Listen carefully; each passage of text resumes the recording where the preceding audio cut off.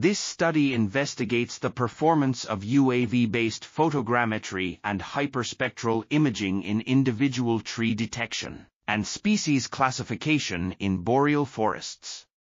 The research used a UAV equipped with a frame-format hyperspectral camera and an RGB camera to collect data in highly variable weather conditions.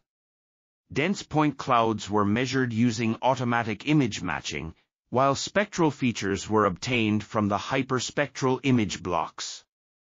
Spectral and 3D point cloud features were used in classification experiments with various classifiers, resulting in overall accuracies of 95% and an F-score of 0.93. The accuracy of individual tree identification varied between 40% and 95%, depending on the characteristics of the area.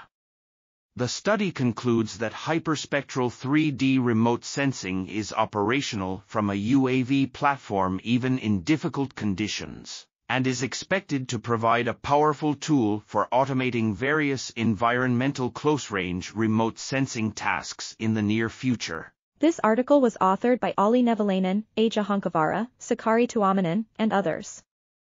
We are article.tv, links in the description below.